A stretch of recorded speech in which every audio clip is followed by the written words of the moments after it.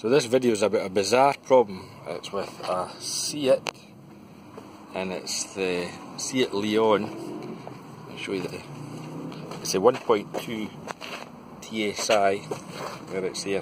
And what it was, the engine was idling rough, and we had a couple of check engine codes. It was one for the camshaft, crankshaft correlation, another was about fuel pressure too high, too low. So there's the codes displayed on the Verus. You can see that crank cam correlation, fuel pressure too high and too low, exactly the same as it said in the wee hotel tool. The reason I couldn't go into it on the Verus was my software's not up to date. This car's was a 2014 and I've only got 14.4, and it didn't cover the Seat, and this is the 5F model. I'm sure the older one was the 1P, so the snap-on doesn't cover that. But maybe if I was using the expert settings, I don't know if anybody's used that in a Volkswagen Seat, that would have worked. But anyway, there it's also displayed on the hotel machine. So when you cleared the codes, the one that came right back was low fuel pressure. It came back immediately, followed by the rest later on. I just let it idle now.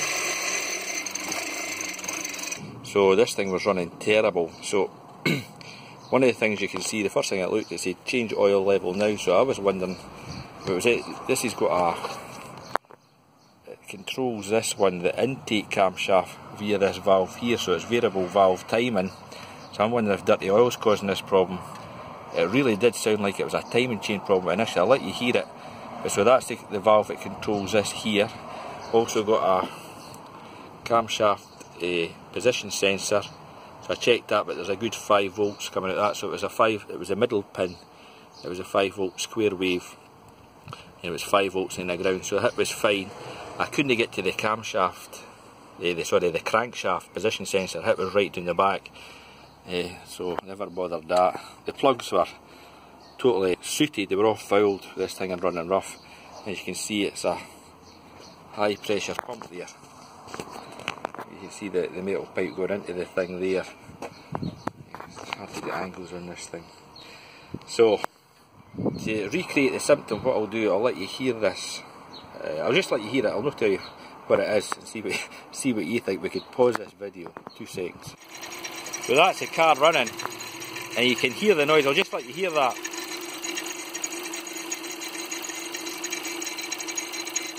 It really does sound like it's coming for this end. It sounds like it's for the camshaft end or the timing belt end, but that was all fine. So what it really was is it's coming for the high pressure pump, and to prove it, I disconnected the wiring from the thing. There it's here, and that noise comes back immediately once you disconnect the wiring. So I'll plug it back in, and I'll let you hear it when I plug this thing back in.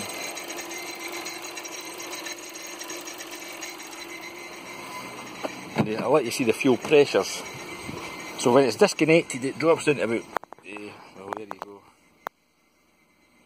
Oh, come on, focus. It goes down to about 22 kilopascals, so I don't know what that equates to. And I'll show you on the screen. But it should be roughly going about 120 bar, which is 120 megapascals. So that's just running from must be the low pressure pump. But I'll put the car off. Just see the difference this makes. I was absolutely convinced that it was a camshaft issue. But there you go. See, there you go. Oh, I'll come up there, it says change oil now. So we're going to do that first and see how this goes. So what I'll do, I'll plug this thing back in, and you'll see how that symptom disappears. So that's, let's see that. That's it plugged back into the high pressure pump. And wait to see how this starts up now.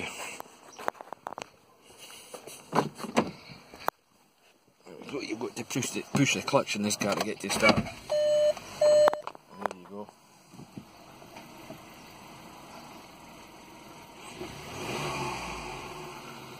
The symptoms disappear.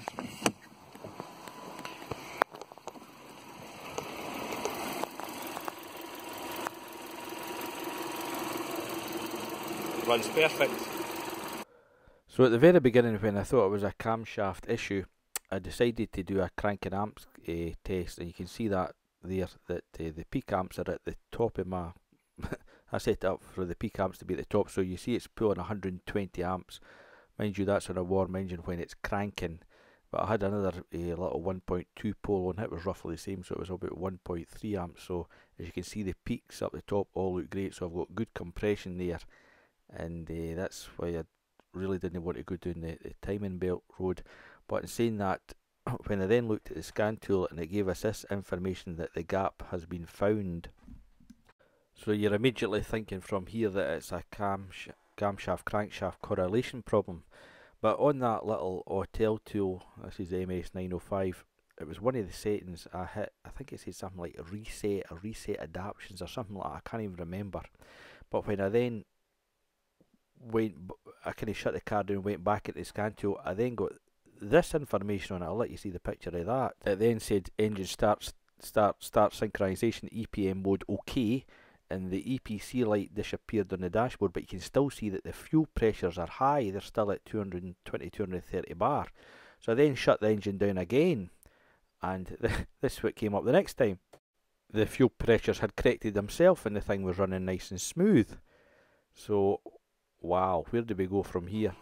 That's you can get the fuel pressure also in the little hotel tool. But what I was going to say, the fuel pressures in this car are quite high, even when it's running right, because I was in closed loop, it was fine. Because I was working on a Ford B-Max, and it was only like something like 30 bar, but this thing's at 120 bar at idle, so very high.